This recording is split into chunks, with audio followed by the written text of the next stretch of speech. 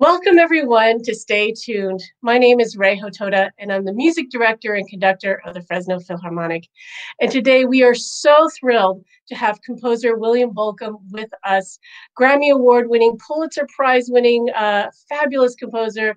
And thank you, William Bolcom, for being with us today. My pleasure.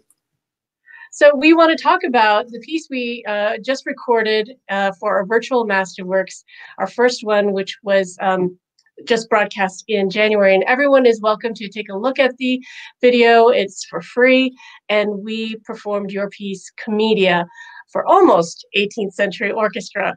And I have to say, this is the first time I've conducted your work, an orchestral work.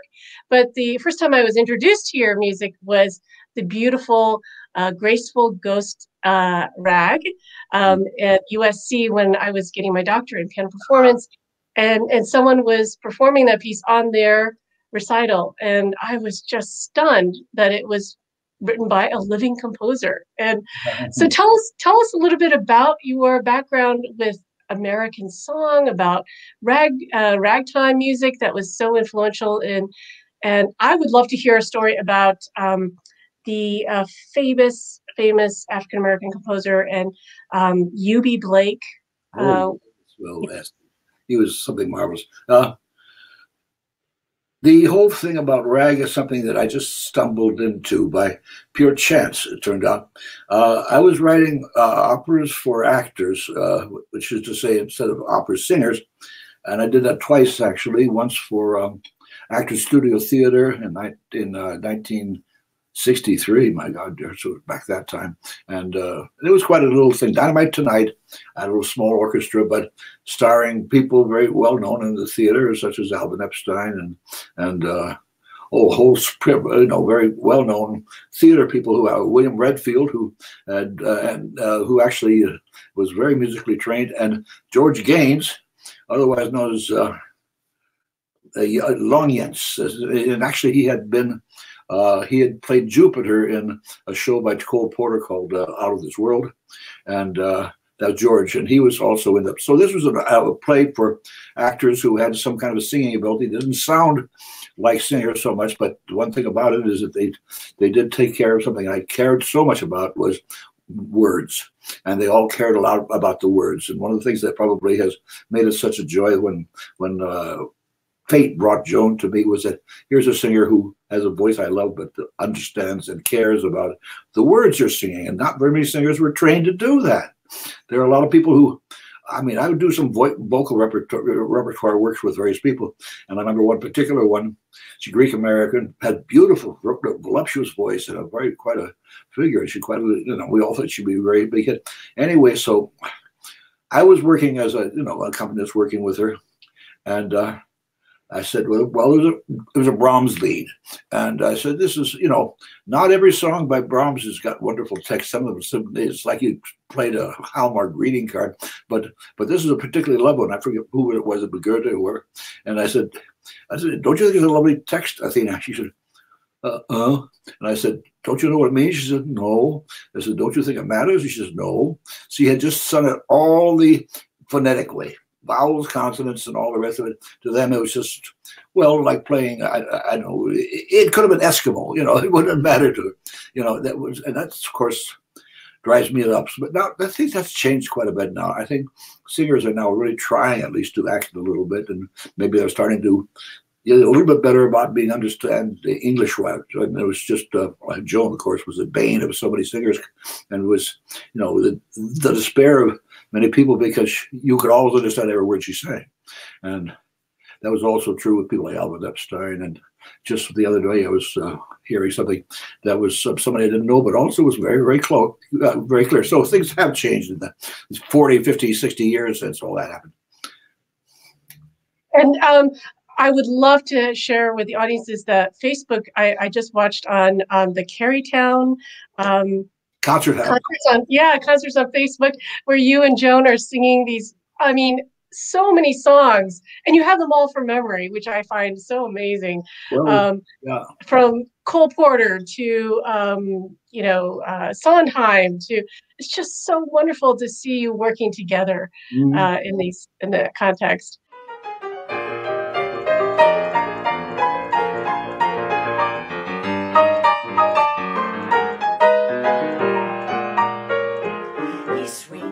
chocolate candy, and just like honey from the bee. Oh, I'm just wild about Harry, and he's just wild about, cannot do without.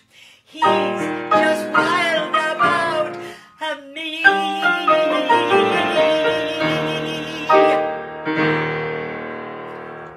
What I really find so fascinating about your music is the eclecticism that you put into it, especially in this commedia that we just performed. Can you tell us a little bit about your creative process in writing that piece? Well, in the end of the 1960s, it was pretty clear to some of us that what I would have to call peer pressure total chromatic style wasn't getting us very far, because it really wasn't based on anything else but scaring each other into putting kind of a reasonable kind of wash of same level of dissonance all the way through, which was deadly to have to listen to and so on. But some of us were beginning to rebel a little bit, and I was beginning to rebel in the sense of wanting to start using tonality again if I wanted to, and not have to be required to be atonal all the time. And what I'm interested in, of course, is I'd like to go to the outer reaches of tonality where it does sound almost atonal, but some way it's still related. It's like the solar system. If you're a kind of sort of a spaceship, when you're close to the sun, you know, it'll be very strongly with the sun.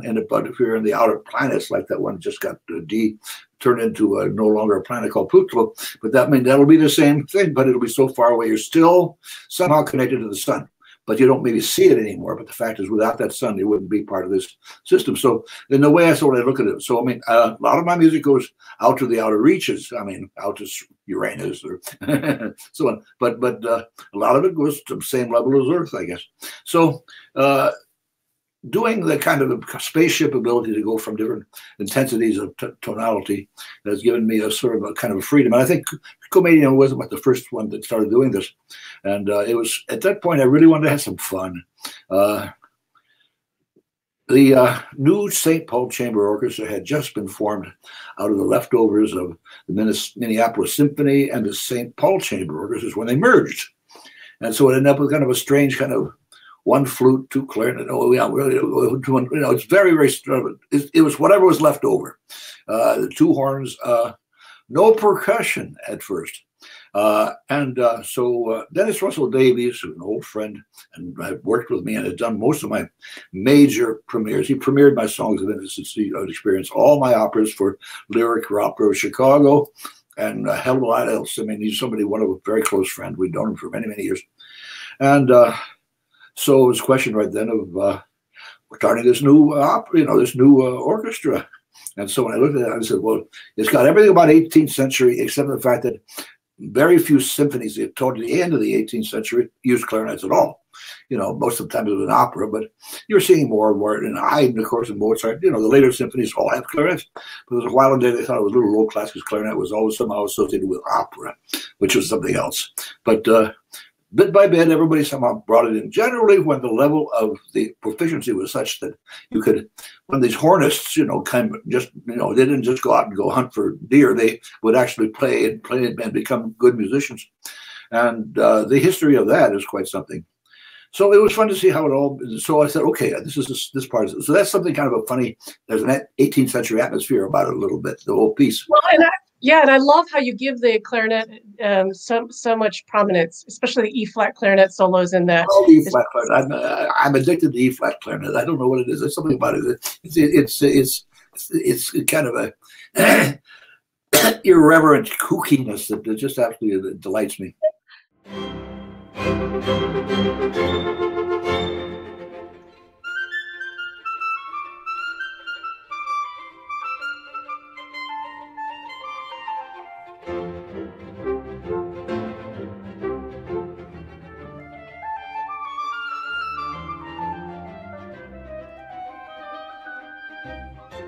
Well, I've been very lucky in my conductors, Dennis, Leonard Slatkin, and a whole host of other people, Carl St. Clair, who have really understood what I was doing. And, I've had a very good way that way. I think I've been very lucky. Well, and going back to your rags, I just discovered your piece, Ragomania, which Oh, I yeah. would love to program sometime very, very soon once we're, open and able to have that many instruments on stage. Oh, But sure. tell us a little bit about that and your influence, again, with rags, this wonderful American kind of iconic style, this genre. Well, I think maybe I could say that rags is what pulled me out of the peer pressure, total chromatic, which I was talking about. The way how you sort of wrote music to somehow to defend yourselves from the other guys writing that kind of music, and somehow I'm not sure anybody really wanted to hear it. It was just trying somehow.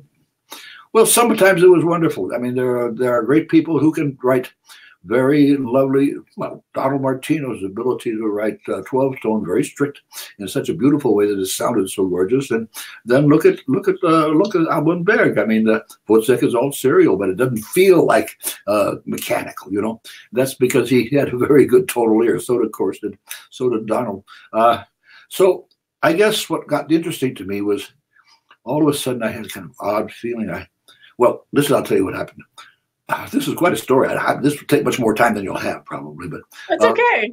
Please share. Maybe you can cut it in pieces. In fact, I think I'm going to be asked to do something about it. As a matter of fact, as we're talking, I just have been heir to watching Marc-André Hamelin, and he is doing all of my piano rags for Hyperion. And this is a big, wonderful recording. They're doing it right now in Worcester and Mechanics Hall, which has got a terrific acoustics, famous for that. My wife Joan Morris and I played it twice, I believe, and it's a gorgeous place. And they were there, and they were there Saturday, Sunday, and Monday, pretty much all day, recording 17 or about maybe there might be about 30 rags altogether. They will bring out in a big box of of all my piano rags, and this is really wonderful to see happening. I'm going to want to see if I can talk the publisher into putting a kind of a definitive critical edition, so that and see if we can put the two things out in tandem. So that just right now, funny you should ask about the ragtime. Well, the history, very simply, I'll see what we can pull out of it, because I just wrote this for them a little bit. A very lovely man I got to know named Norman Lloyd, who was a composer, more or less in the William Schumann tradition, named Norman Lloyd. He was the person who was given the job to distribute funds for the Ford Foundation and the National Endowment for the Arts for composers and other artworks and so on, and also orchestras. And we'd have lunch quite often because it was just good company. I enjoyed talking to him. And anyway, so here we were having lunch one day, and he says, "Do you know the name Scott Joplin?" I said, "No, I've seen this someplace, but I don't know much about it." 1967 now. And he said, Norman says he wrote the Maple Leaf Rag. I said, "Oh my." He also wrote a whole bunch of piano rags and an opera called Treemonisha. The only trouble with the Treemonisha is nobody can find a score. There's a card for it in the Library of Congress, and we have no score. And I said, "You know what, this is actually going to get my sleuthing bug going." So I started to try to find out something about it. So I went to, well, like I said, a library, for example, no sign of it. And I went over to the Museum of the City of New York. I went to County Cultural Library up in Harlem, and wherever else I might possibly find it most normal. I called my friends at the Library of Congress. They'd known about it, and they all said the same thing. "If you ever find it, let us know." So here I am teaching at Queens College. I am teaching a theory course, but also one of those great big gut courses with 500 people, music depreciation, as Virgil Thompson used to call it. And here is a Rudy Blesch, who would come in and teach a course in jazz. Well, there were 10 names on our door. I had a drawer to myself.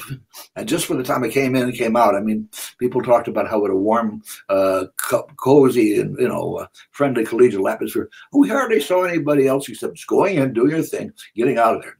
And so, well, but here's Rudy Blesch. He's teaching, and I've tried now for a month and a half to try to get a hold of Treemonisha or something. And I thought, well, I'll ask him. He's a jazz guy. And Mr. Blesch, do you think you could help me? I've been trying to find a score for Treemonisha by Scott Joplin. He says, "I have one at home. Shall I bring it?" Wow. I mean, if I've nearly dropped my teeth. If I have, amazing. So he brought it. He brought it home. I brought it home and played it.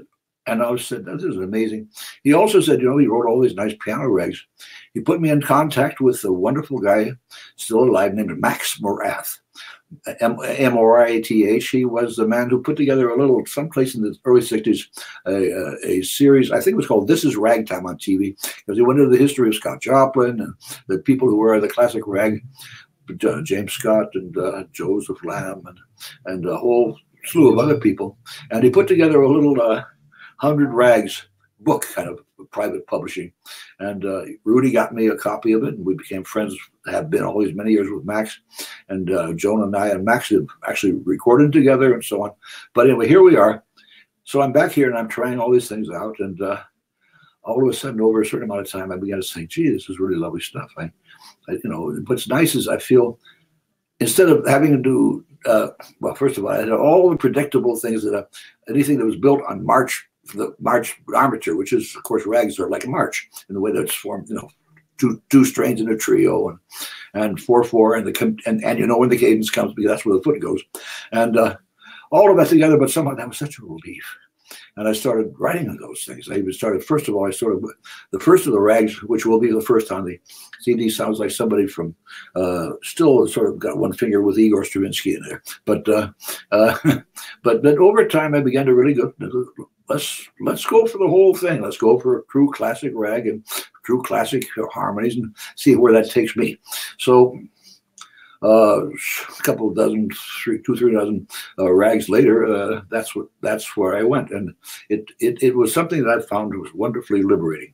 I mean, well, I can write tonal music still, why not? And I can also write tonal music as part of a piece and not something else that isn't tonal, and find some kind of ways they could be.